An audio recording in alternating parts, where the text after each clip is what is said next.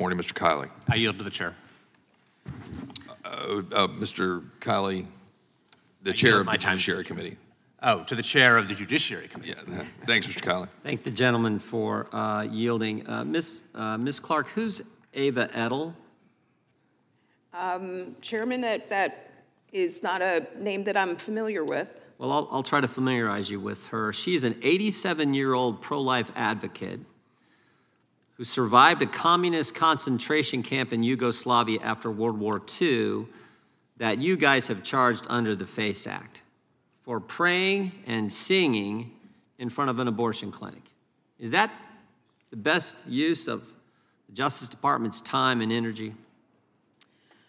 As noted, the FACE Act has been is a law that this body passed in response to efforts to obstruct access to reproductive health clinics, threats of violence, acts of violence. We follow the facts and apply the law without fear or favor, Chairman.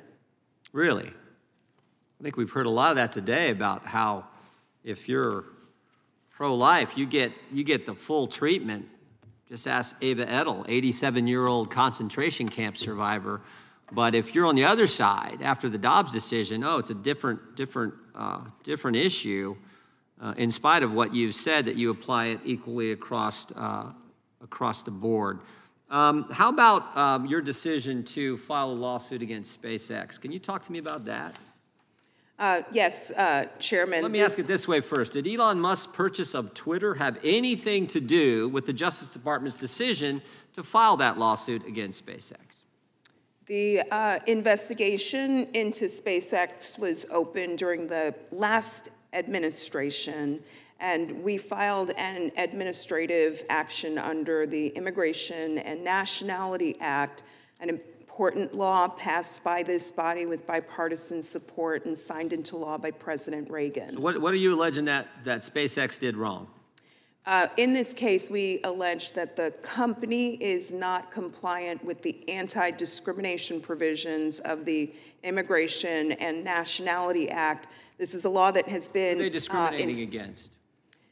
Here they are discriminating against people who have received refugee and asylum status by our federal courts under the INA. They're discriminating against refugees and asylum seekers, is that right? No, Chairman, against people who have received refugee status and asylum status by our federal courts and who enjoy equal standing under federal law to U.S. citizens and naturalized citizens. The law requires equal treatment of these individuals. And you're saying that SpaceX did not hire, is that appropriate, did not hire enough refugees or people who've been granted asylum? Is that what you're asserting in the lawsuit? And that they discourage those people from applying for any job, whether it's for a custodial position, office clerk, someone who works in a kitchen facility, all the way up through engineering. So you're suing, I just want to cut to the chase. You're suing SpaceX because they hired too many Americans, too many citizens, not enough people who are refugees or people who've been granted asylum. This investigation— And you waited to sue. This investigation started 3 years ago. I know the facts. It started 3 years ago. And yet you bring the lawsuit after Mr. Musk purchases Twitter, now X. Is that right?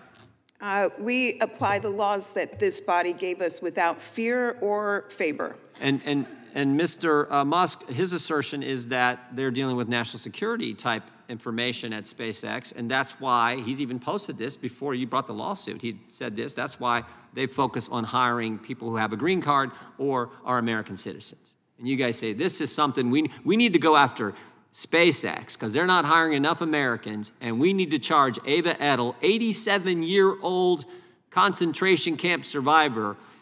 That's what the Justice Department and the Biden administration needs to do. But oh, by the way, we don't know anything about Missouri v. Biden. We didn't weigh in on the issue where a governor of a state told the citizens, they're American citizens, you cannot exercise your Second Amendment rights contrary to the law, contrary to what the Supreme Court has said.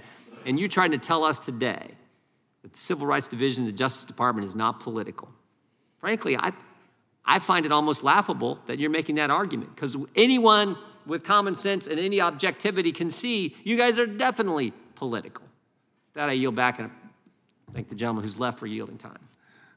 Well, I thank the Judiciary Committee Chairman. I would like to ask unanimous consent to insert into the record a letter from Mr. Paul Teller, the Executive Director of Advancing American Freedom, to Attorney General Garland, Secretary Cardona, that is noting the significant spike in anti-Semitic vandalism, harassment, and violence across the United States, and asking the Department of Justice, Department of Education, who have expansive jurisdiction, particularly Civil Rights Division, over these matters, to ensure that they're following up on that is signed by numerous groups across the country. Without objection.